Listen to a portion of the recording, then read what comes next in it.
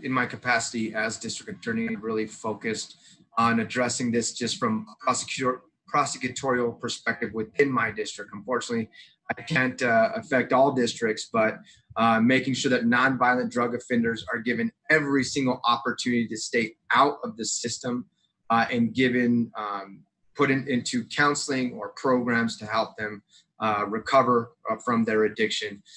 Now during COVID, at a local level, of course, we worked with our law offices of public defender and other defense attorneys to get individuals out of our current jails and in our state prisons, just because they didn't need to be there. Especially now, we were trying to get them out so that we were protecting not only the prisoners and detainees, but also the staff from any future infection.